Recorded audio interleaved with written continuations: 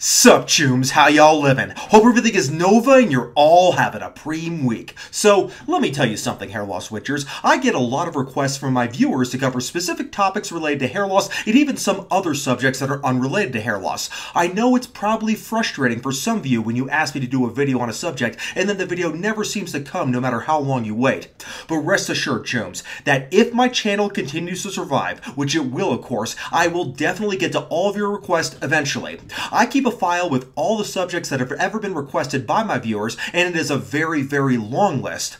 My goal with this channel is to make it the world's finest source of hair loss information on the entire internet, and with every new upload, I know I am a step closer to achieving that grand goal. So, between breaking news on new hair loss treatments and my attempts to cover certain subjects in depth, I do try to cover some of the more obscure hair loss treatments that my viewers suggest to me sometimes. One of these treatments that I was recently asked to talk about is a drug called Aminexil, also known as Topical, and it probably has other names too that I'm not aware of. The interesting thing about it though is that it has a chemical structure almost identical to minoxidil. As you can see here, some hair chemists took minoxidil and just chopped off the ring of the upper right hand side of the molecule. This may seem strange, but this is actually pretty common practice with prescription drugs. This is what drug companies are constantly doing when they develop new drugs. They take an effective existing drug, then they modify it slightly to see if it is more effective once they do that. This isn't the first time I've even talked about a minoxidil derivative on this channel. A long time ago, I think maybe like 4 or 5 years ago, I made a video comparing nanoxidil to minoxidil, and I'll go ahead and link that video below in the description. So, what is Aminexil? Well, it is a very old drug. It has actually been around almost as long as topical minoxidil. Oral minoxidil was first approved to treat high blood pressure way back in the 1970s, but over the years it was found that an unanticipated side effect was that it caused hair growth. So, in 1988, topical minoxidil was released in the form of the prescription drug Reygagne. That resulted in what I think was the very first prescription drug commercial on American TV. Keep in mind that back then the laws regarding advertising prescription drugs on TV in the United States was a little different. They weren't actually allowed to say what the drug did, but if you watch this commercial I'm about to show you, you can see a subtle hint since the actor has a really full head of thick and curly hair. You know, a lot of men want to know more about Reygagne with minoxidil. If you're one of them, I have good news for you.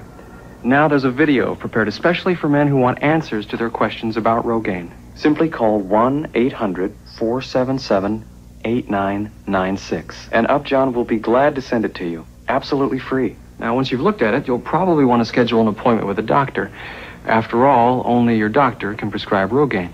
And if you call right now, Upjohn will also send you the names of doctors in your area who can help you decide if Reygagne is right for you. You'll also receive a $10 certificate as an incentive to see your doctor.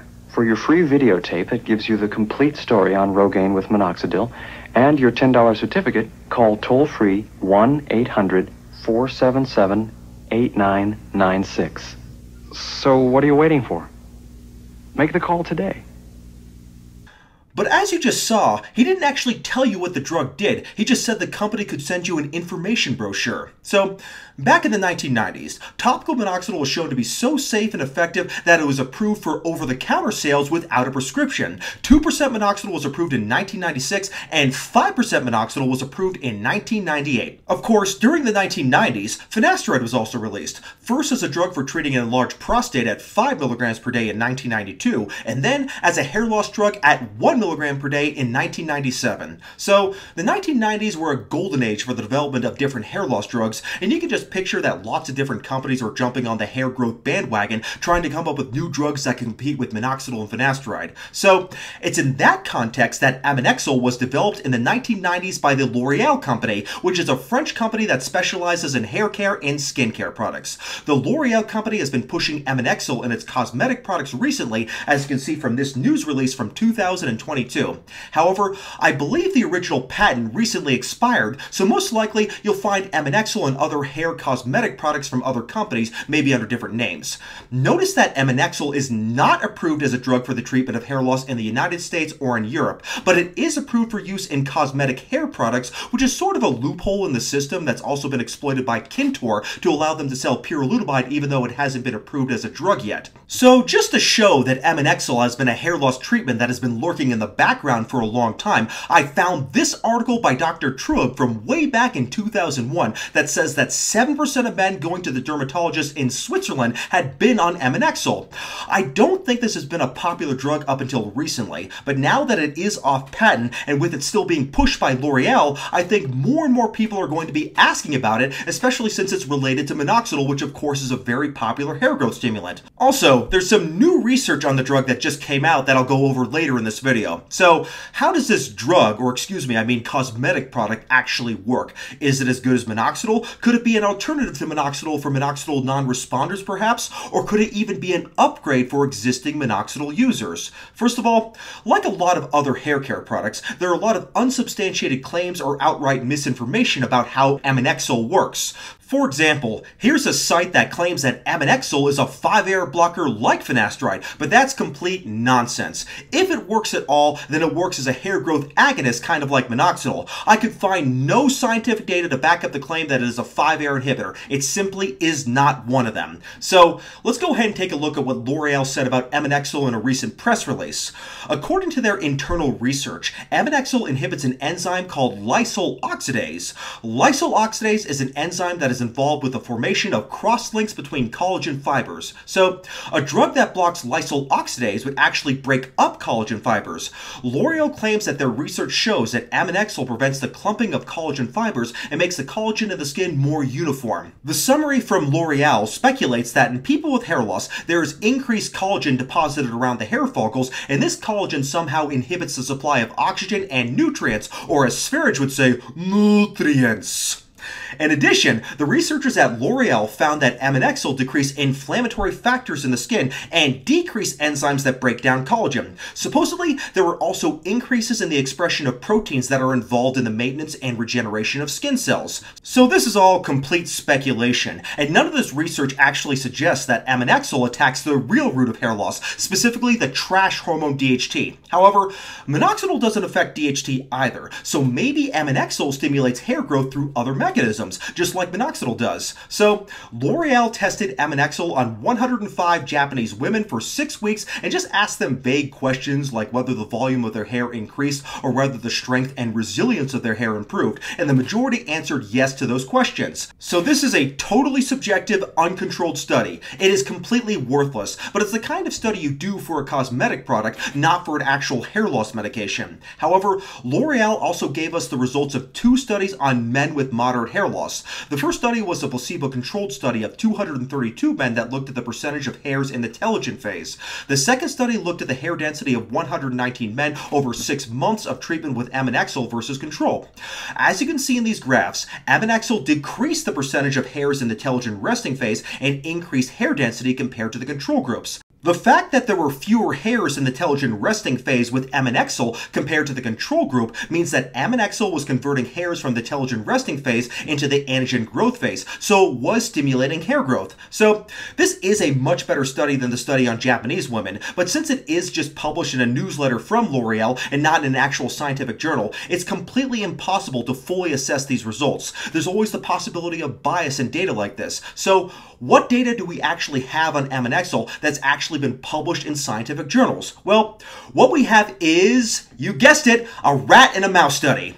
The first study is this one here, published in 2016. It's titled, quote, Topical Products for Human Hair Regeneration, a comparative study on an animal model, unquote. The study compared 3 different treatments. The first treatment was 2% minoxidil, so not even the more common 5% minoxidil that is usually used today. The second treatment was a hair loss product containing 1.5% Aminexil, as well as arginine, and something else called SP94 peptide, which is another substance that is supposed to improve hair growth, but without any real research behind it. Although as someone who has been involved with various hair loss communities since the 2000s, I have to be honest, I've never once even heard of this SP94 compound. The third treatment was a hair loss product called Carium, which sounds even more bogus. It contains thermal spring water, vitamin B5, and arginine, as well as something else called madecassoside, which is supposed to be an anti-inflammatory agent. Well, not surprisingly, 2% minoxidil was easily the winner in this study. It blew Aminexil and Carium completely completely out of the water. In fact, even the control group did better. So Aminexil is not even as good as a placebo treatment, at least not at 1.5%. And remember, this was just 2% minoxidil that was used in the study. So if they used 5% minoxidil, it would have been several light years ahead of it. So these results in rats are extremely unimpressive. So you'd think at this point we can just go ahead and laugh off Aminexil as a joke treatment, kind of like scalp massages and broccoli, and just move on. However, the reason that isn't the end of the Aminexil story is because of this article published just this year. It's titled, quote, Capexil versus Minoxidil, in vivo comparative study on hair growth promoting factors, and toxicity, unquote. Remember, Capexil is just another name for Aminexil. They're the exact same thing. Yet again, this is a mouse study. However, unlike the rat study, this mouse study compared 5% minoxidil with the stronger concentration of Aminexil at 5% Aminexil. So, Aminexil did much better in this study than in the previous study that used lower concentrations of both minoxidil and Aminexil. The trichogram data were better with Aminexil than with minoxidil after 14 days of treatment, though after 28 days of treatment, the effect of Aminexil and minoxidil were statistically the same. Looking at hair weight, the follicle count, and the percentage of hairs in the anagen growth phase, Aminexil actually beat out minoxidil in all these parameters. Aminexil also increased certain hair growth factors like VEGF and HGF. So, the researchers felt that this higher concentration of Aminexil showed promising results and should be used in human studies. Unfortunately though, it looks like all the human studies of Aminexil have used concentrations of just 1.5%, and because there are no human studies using 5% Aminexil, we don't really know how well it would be tolerated, like whether it might cause scalp irritation or other problems. In addition to the studies done by L'Oreal, there are a couple of human studies that I'll link below, including one published in Spanish, but these studies were observational studies that had no control group, so they are really no better than the L'Oreal studies I already mentioned. The largest study, which was this one here, followed 527 subjects with mild androgenetic alopecia, whatever that means, who were treated with Aminexil at 1.5% in combination with other ingredients. However, there was no control group here, and the results were based on evaluations by dermatologists without sophisticated trichograms or other more objective measurements. Supposedly, hair loss improved in 89% of subjects, which sounds great, but again, without a proper control group, that number really doesn't mean squat.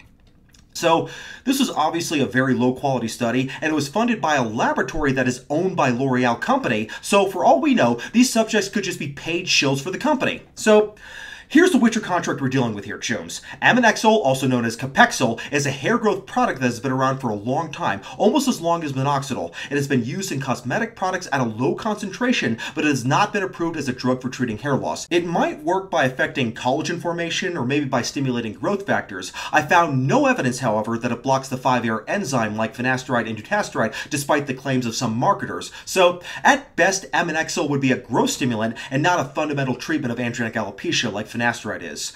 Up until this point, the human studies have been low quality and the animal research has been disappointing, at least until this year with the publication of the study that looked at 5% Aminexil in mice and found it actually beat 5% minoxidil in certain parameters. But remember, chums, there are no human studies using 5% concentration, and it's doubtful that they will ever be carried out since 5% Aminexil would have to be classified as a drug and not as a cosmetic product. And since Aminexil is now officially off patent, no one is going to invest a lot of money into doing expensive clinical trials for it. So, I have to admit, I am curious about 5% Aminexil. I think it's possible that it may be a powerful hair growth stimulant, but without quality human research with proper controls, I can't possibly recommend it. In fact, I don't think it's even available to consumers unless somebody can find a gray market source for it. Personally, I doubt it would be significantly better than minoxidil, if any better at all, especially given how a lower concentration of minoxidil at just 2% absolutely blew 1.5% Aminexil out of the water.